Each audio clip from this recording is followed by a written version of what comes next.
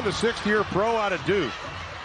Kalani Brown, played at Maryland, then went to Duke, and really has become a great pro. At 5'9", plays a little bit bigger sometimes. Likes to get to the hole.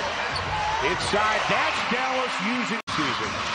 They will double and triple team Arike. Others have to hit the shots. Kalani, offensive rebound and the putback. Offensive rebounds, they're number 1 in second chance points. Here is Kalani Brown, another player that's on everyone. That play started with Nneka's pressure defense as well. So from start to finish, she was in it. All her numbers are up this time ago. Pull-up jumper by the rookie Cook, who's got 2 players from Toledo, Ohio here today. Zaya Cook and Natasha Howard. That may be a first in W history. That's a good look. Kalani had great position. I know because Derek Hamby was between there, so it wasn't anything big. Here's Kalani.